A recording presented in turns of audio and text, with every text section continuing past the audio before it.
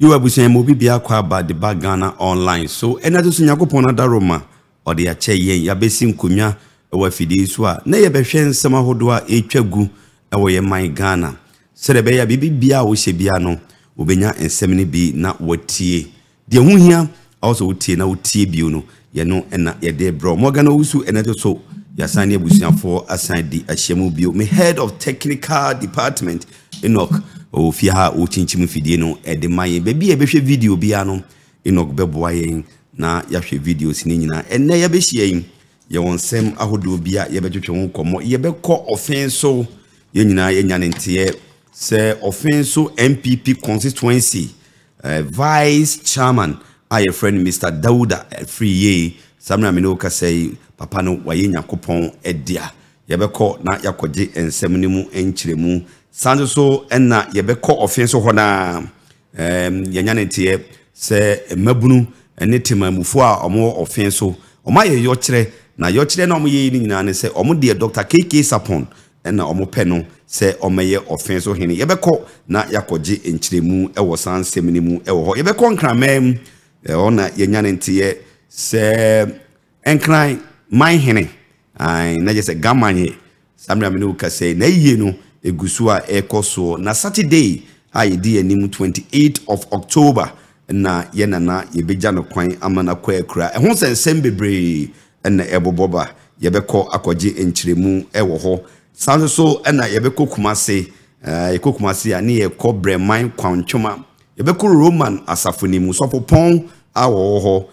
Father Eshon Ru ono so de nsembi atudwa yebekọ akọje enchiremu ewo ho na yefri hwa yebeko Hassan Ayarega APC All People's Congress APC me penny full meaning no na yede abre abusuya APC Hassan Ayarega ono so ede nsembi atudwa yebeko papa ne ho na yakoje enchiremu kakra ede every eho sa ento so enna yebeko Western North so ensembi ebobo free hoba eya branch bi ono ankasa ato ne maame mona ye odo so yebeko na yakwakoje nkyiremu enti ene yebesom abusua yebesom ye hwe Ghana online na ensema ebeweremu no na po so na yedi atutudwa nti ene yentena na yentie ensem ne mu ye obaye na video no wadaroma unya bihwa na wa like na wa comment na afi no wa sign a share ye no very important to us if you say share na unua bi so a wonya bi nhwe ye no enya bi ahwe say Ghana online eso ayede amanyosem no ye run season ni mu nti ye de ho nsem bebro ene nsem ahodo a twagu organ en wo behia se obete no ye no ene ye de bro nti ye besre se wonya subscriber na afi no watimi a subscribe se de be ya video no to mu a na wanya bi ahwe video no to mu ya wadaroma wo hwa like comment na wa share ye nche ho no ye be share ensem na se na ye be share ase e di free voter region ye call Nogokpo ye nyina ye nim America krani ensem bia epiepie ye e di free Archbishop Agyin Asare Action Period Chapel Penyipa odano na nsen okeka nsem bi ana nsem wo kanyina no ekiremu a okọ eye voter regional krubi a friend Nogokpo o say eho no na eye demonic headquarters just sebi o abro samsem ene abeyisem eni sunsum sem nyina no de enye kra no eho na ye na hemfie ye no nam so ema mpanyimfo a omo Nogokpo omo bufuyi eka kire ye papa Agyin Asare se omo man na otwemienu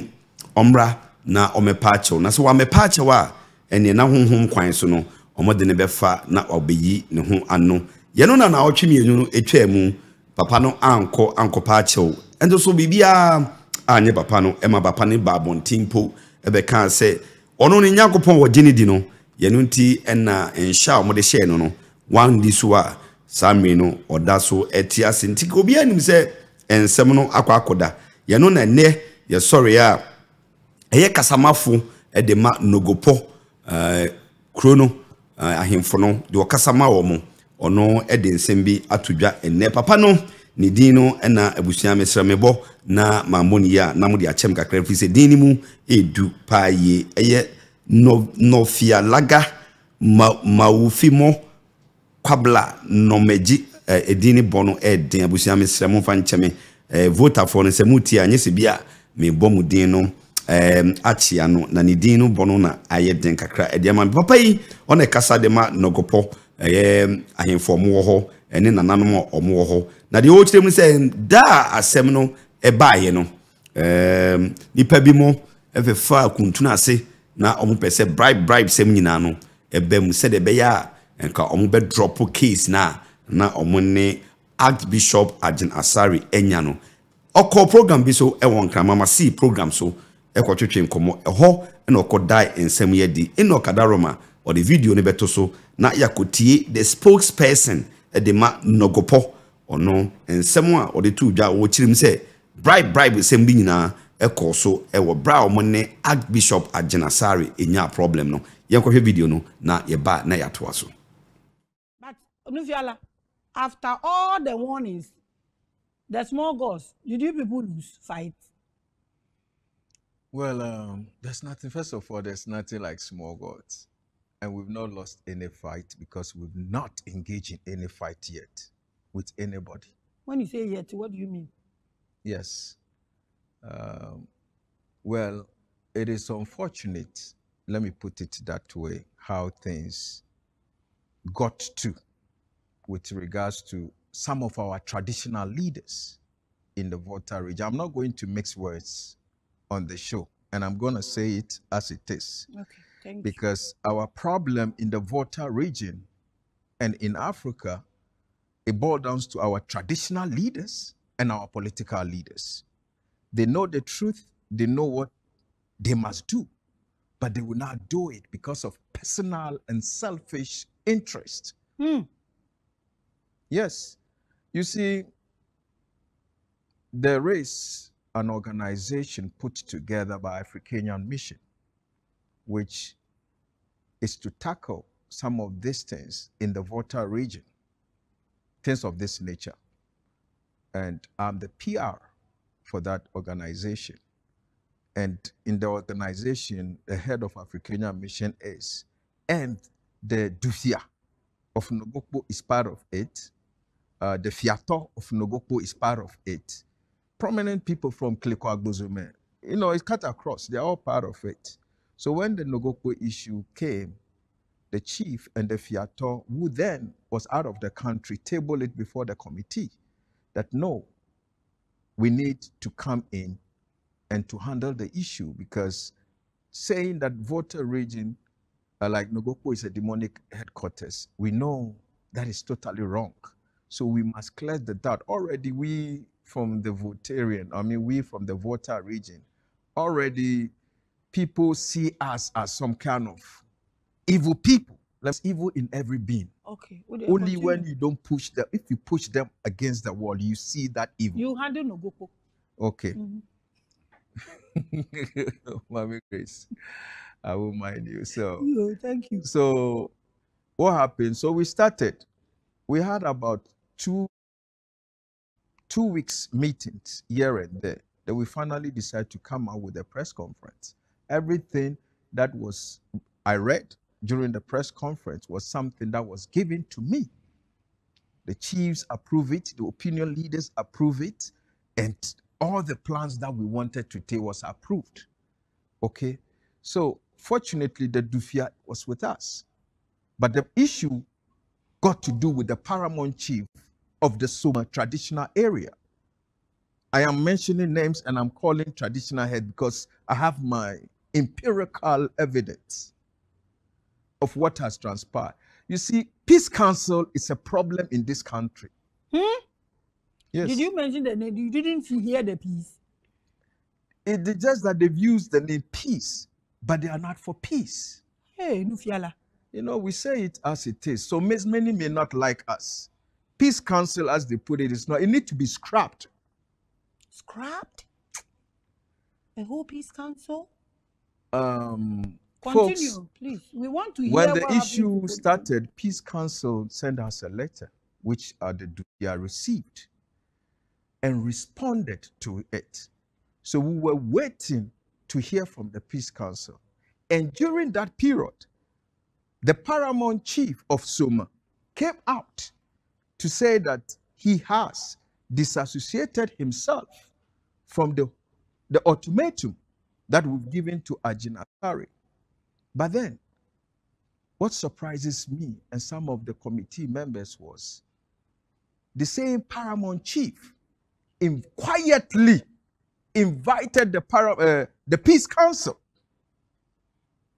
No member of the committee was even invited. A lot of things were done. We had serious audio messages, pictures. So it got to a point, the paramount chief of Soma traditional area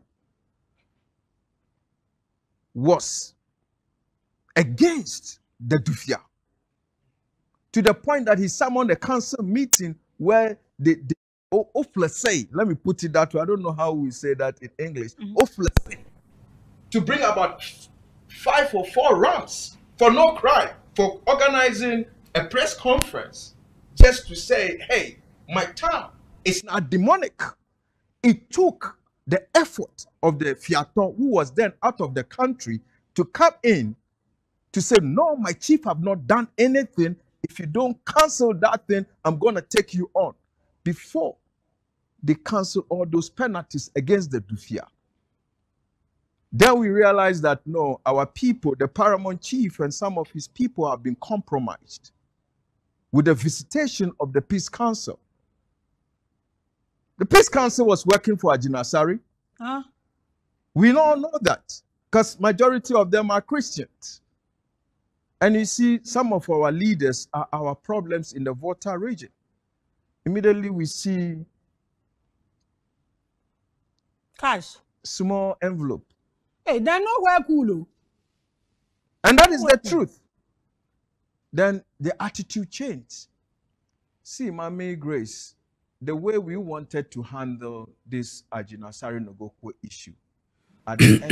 the day.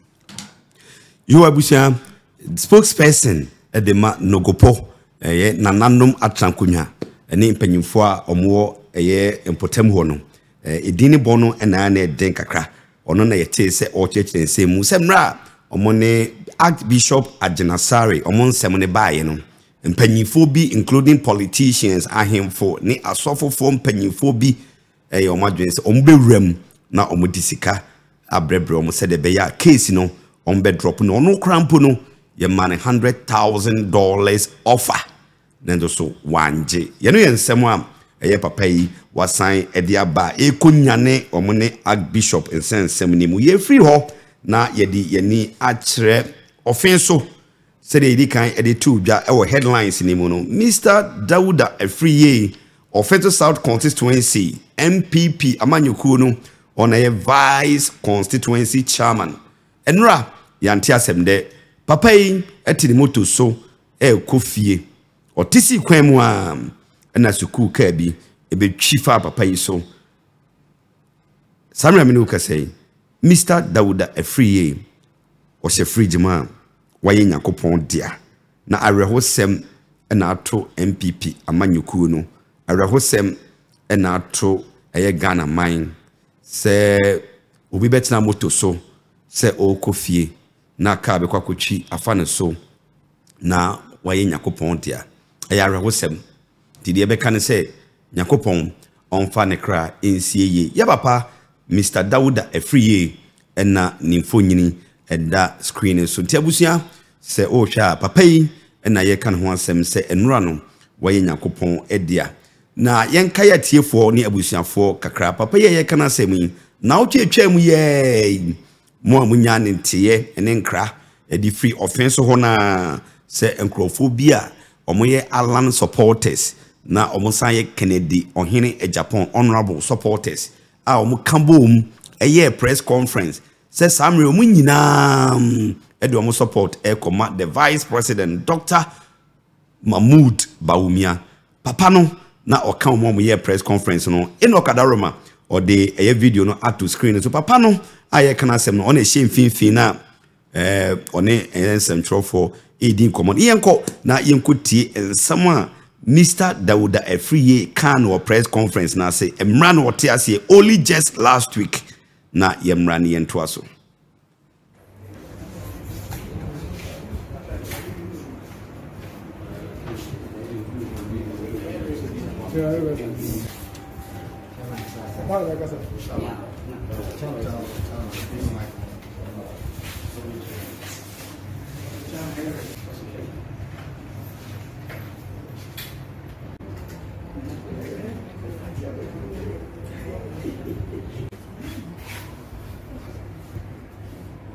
Therefore, yes, you have it.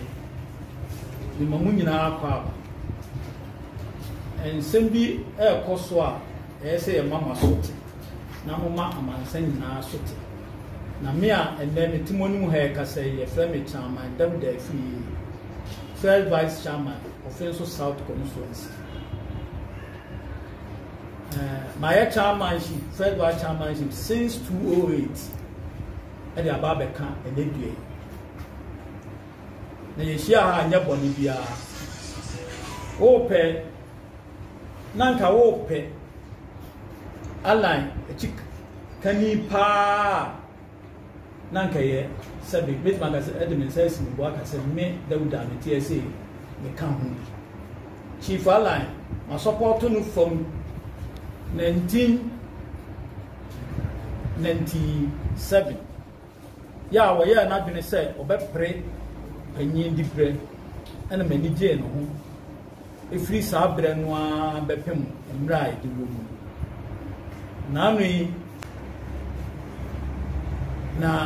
nanu ko ba se o ma asote se party no ontimi enimu biem na ode ne dwuma die nyina e wo party no ato form anokwa e ha mi yie be na otu mi ru die na obi abu sama na mentimi enhu die ne nkrofo bu same e tie magna na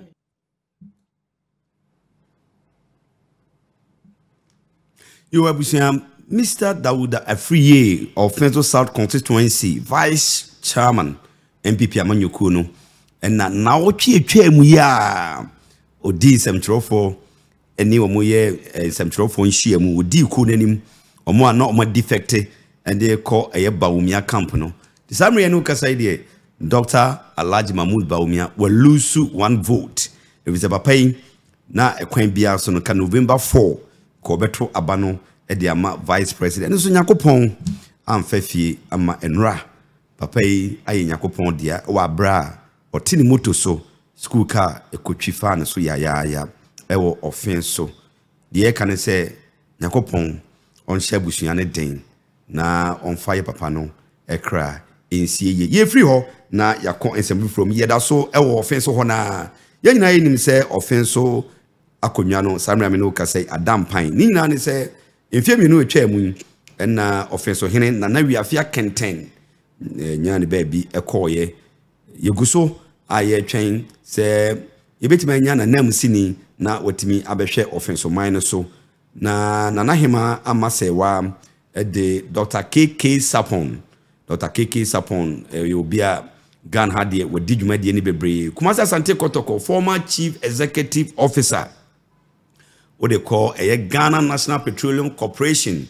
why chief executive President Kufuor Abreso for 8 good years sandoso eno mampanyin nanado na mamum osan ba sa position na ebeye na ono na ohema edinidin ekoma otumfo Asantehene se ono ohema no ene empanyimfo mo hwe akonwa no so pese nka omodini si Offinso hene na otumfo Asantehene utie nsem na wose da bi mintimi enyintum se Dr. K.K Sarpong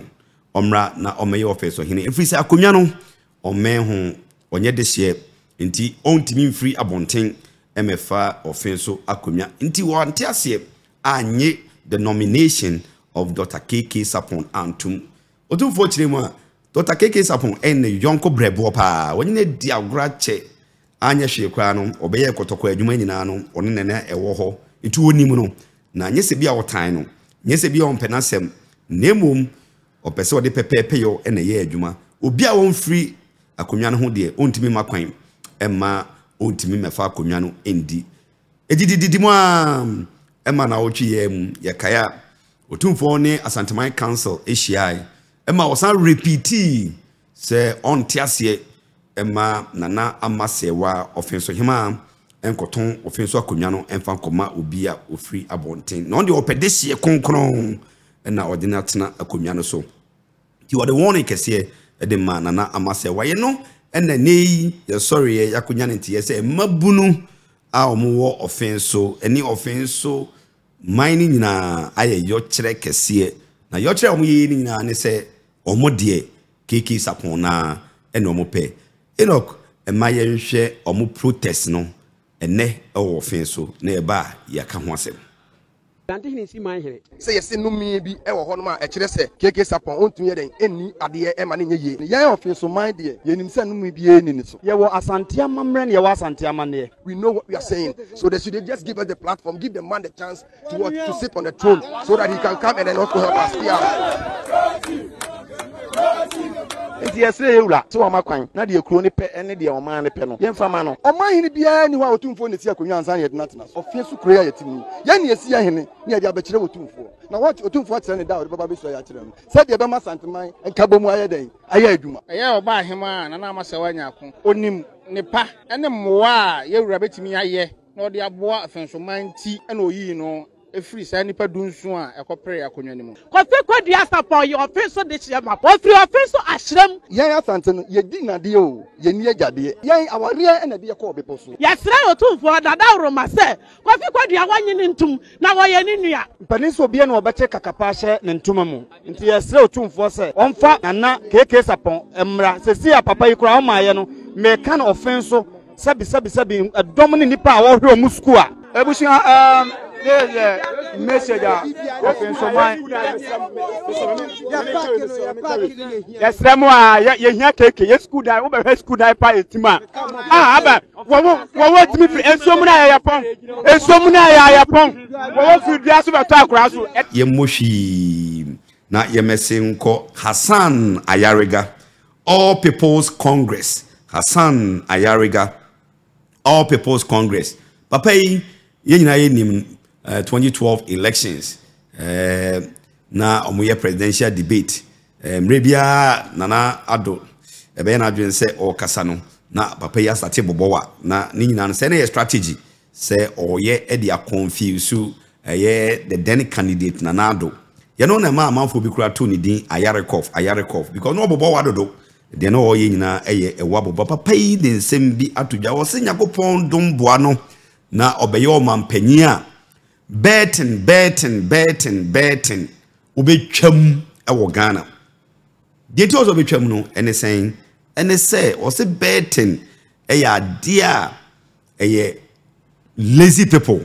ene eye omo ya akwadworo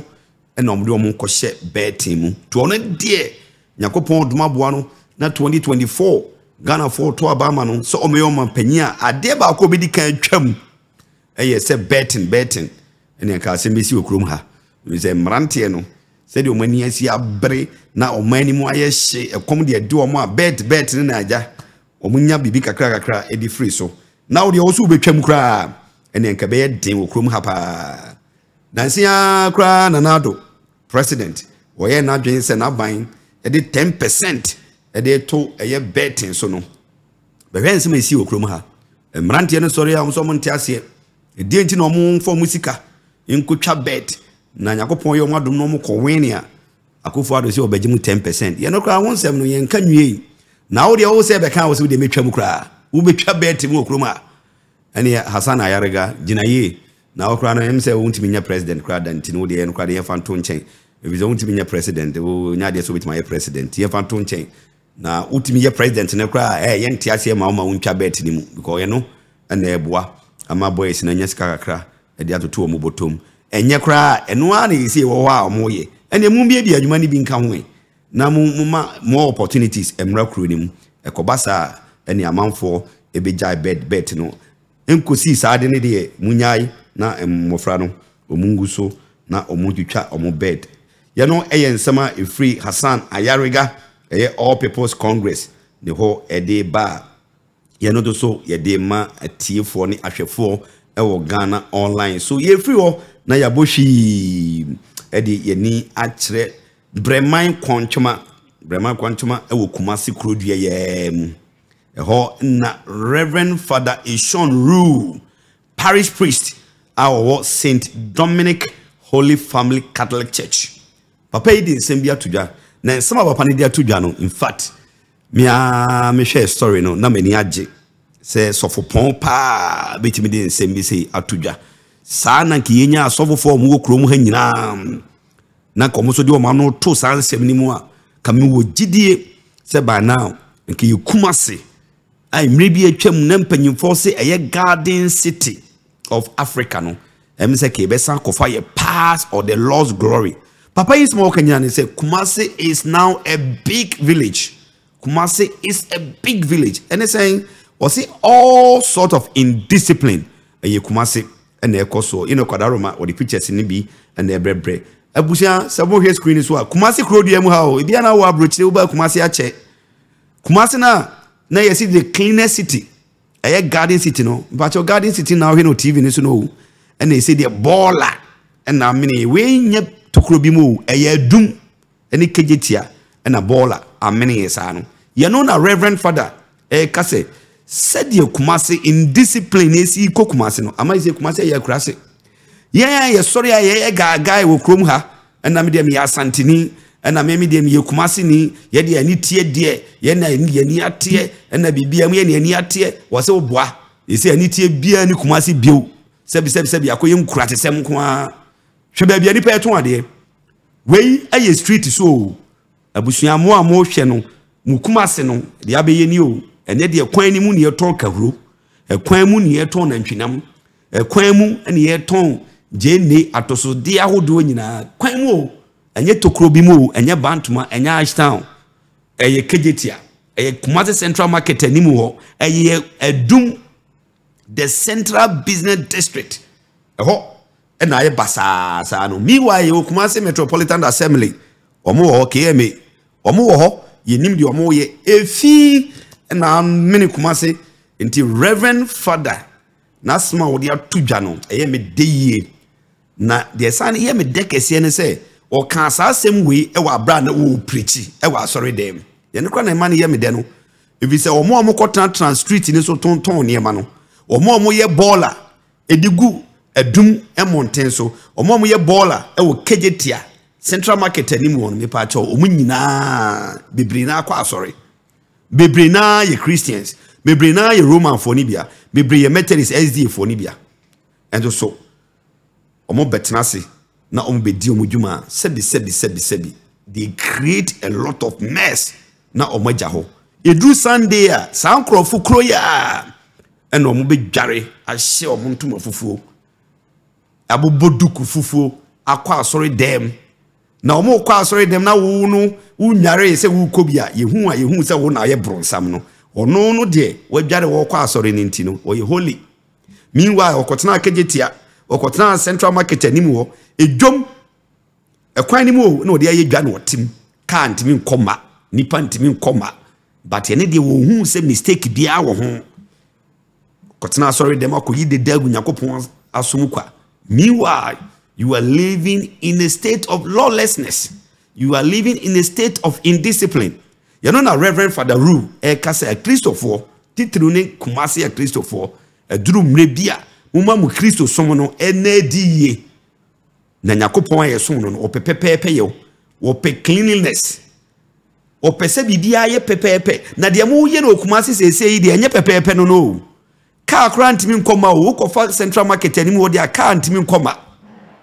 edum na bola ne yeso no Kumasi eba ne sen wo Dr. Mensa ho e de kofa bola ho kra ho de ene bobo kwabrane se ono de oba beton ni tomatoes no e wo street ni mu wo ka hwe ikire na wonti Reverend Father Rue Breman Quantuma, Roman Asare penny, as Roman Sopopon, and a 1 year Casano, or say a drum ra a Christo for ye nyai in discipline. No, Nanyakopon, yes, no, where you discipline God. Which mean Quasare them, Koya Concron, now be drew fear, sebi in sem who, na Baba Bedino fee, you know, and ya dare say a beboa. Reverend, why are there pa Koso, not preaches, na kikan semnas fachre wong. Na sana asobo fo nyina ya kam gidi say yes si and dine e won nsuom e man nsuo ta na ye no no asabe chia fa nipa so na ye say nsu aban meboa yen uye discipline nka sa ne ma we nyina nka e ma reverend nyagopon hiraw e wo afutu a odi ama akristofo nyina ye bompa ye se omobetie na omotimi aye ama no aso ani abusua na je se ensem a ekoso ewo reverend father ho na yede aba ede abesom mo no afei na obeka yensa Ghana online so yatena se a yedi Ghana ho komo ensem a ehunhia woso wote ewo ye man mu ye no na yede bro baako nti video no de wadaroma obaye na wo alike na wa comment afei no na wasan a share na wasan be subscriber se de be ya ubenya e videos ahodo ni nyina bi a share titru efa politics ene yesika sem chehye ye nyina no ubenya bi etie yentum rika tentem na yenko PNC for aso ye PNC ntoka kakraka bi asori wo PNC amanyokuo ni mu People's National Convention sa amanyokuo yi yama ahwefo ni abusua ente se eho na limam President Limam Hela Limam na amanyokuo no omabedi abanda wo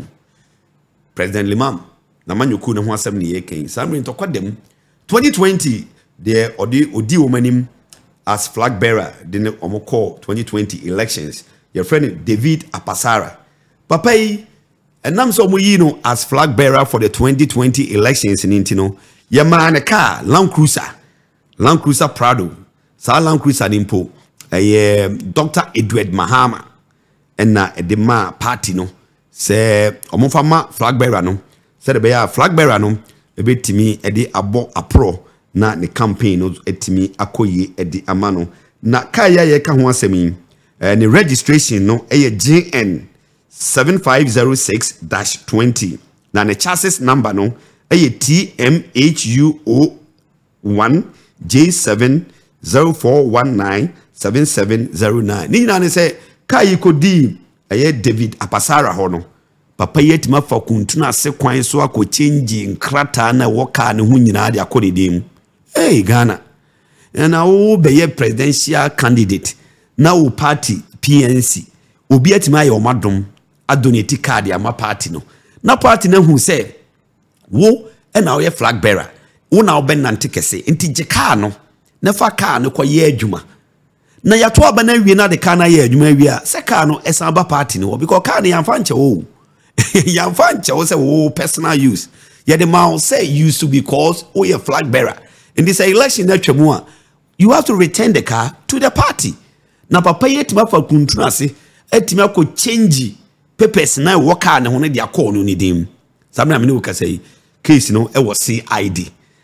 Ghana Police Service it was CID say Criminal Investigation Department of the service no omunye asem no hwehwemu no omde omonte ase emma papa David Apasara on faka no enye ne personal use ensem ne babonten no Janet Asana Nabla ono na ye General Secretary de ma PNC amanyoku no wono na ne nsahye krata na omde akoma approach for say we dey approach for yesremo munya asem hwehwemu emfama na monye ye car emfama na papa no or ya di 6 adani ye 9 enya de se ye bete ase ewo ho na je se PNC enso ensema efri ho ba no na ye de abre eye atiefo ne ahwefo ewo Ghana online so abusia ene ensema hodo a ye boaboa no aha na ye de ACA ye be san akoyachi ne abobo ensema ye be kan ye no ho na poso edi amount ye di kan eko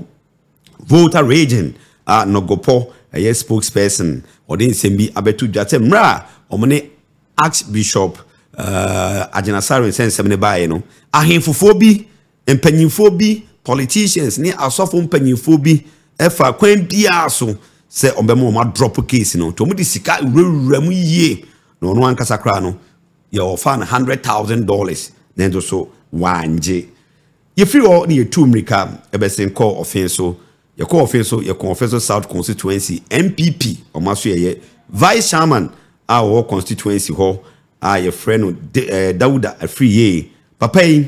wa ye nyakopon dia akoye arehosem ya ewo ho abranra moto a wote so ka bi ebetwifa no so ye konkran mantemu ewo so na ye konya ye kofa ye ga manye na yi no nsensem ye de nyina ebremu ema mu hu de akwakosie sa so ne sa ko Offinso ho na ye Offinso mabunu ni bi ezo so ye kire editia ye otumfo a omo kirem se omo de K.K Sarpong na ena omo pe no na nye K.K Sarpong na omo mpe ohene bia ewo ye Offinso ye ko breman kwantwoma Reverend Father Yeshon Rule nensema a wodi atudwa a wo kirem se Kumase abeye big village ye no so ye de ho nsem ebremu ema obi bia hu de ekoso abusua na je ha na enne ye di dwumadie ni nyina esie mo gana usu ene so me na betna si di dwumadie no ho tia me head of technical division ye Enoch obo adwuma ye pa ne so ogina ne na so ahyehye ne mani nyina ede amaye onu ni ho a bibia ni ho a yetimi eye wo fie ha yedana se de biara da oye ne sade man na busua ye sori so no ma me mfa ento wanim na me nkai obio se nyakopon boa o china eye Friday or the dom ya ye be san be di ahyiamu nemom ye ma Ghana online so ye be ko Ohiniba media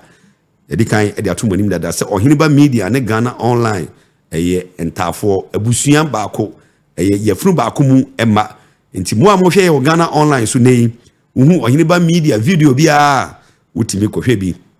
na utimi like comment na utimi subscribe to so if we say eye abusua baako na emma mienu we efree mu nyakopon bo akina ye nyina ekodi ahyiamu ewo Ohiniba media na Friday bia de ye no se obi atimi frɛ na obadwumadie ne so be kyerɛ wadwen won sema hodo a ye de tu dwa no na ozo nyasa akonya no wa nyakopon bo asa adwumadie no ebeba so nyakopon bo okina se de bia ye no ye be call live e bo no num na bibia wo bia Ghana time 5 p.m. na dwumadie no acha se obehu se numbers ba be good screen so na wafrɛ now to so watimi abeka yensa na de obesa wo kan bia no watimi aka amadwumadie no IFF nyakopon dom boa